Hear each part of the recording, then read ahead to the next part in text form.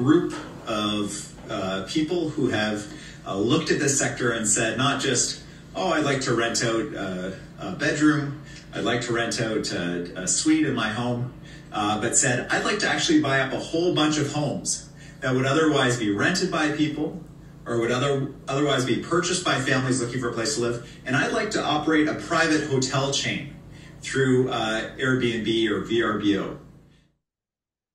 Hi, Mr. Eby. I had not bought a property in a residential area. It was zoned by the city as a short-term rental that Kelowna had permitted in that particular building. And so, I bought this to help me with my cost. I have a medical disability. Many other people have different circumstances who have only bought one.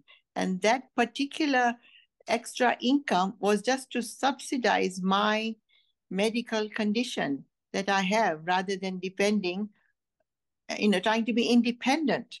And I think, I definitely believe that you need to bring more homes into, building them. Why did we wait that long is my question. But why are you punishing ordinary people like us?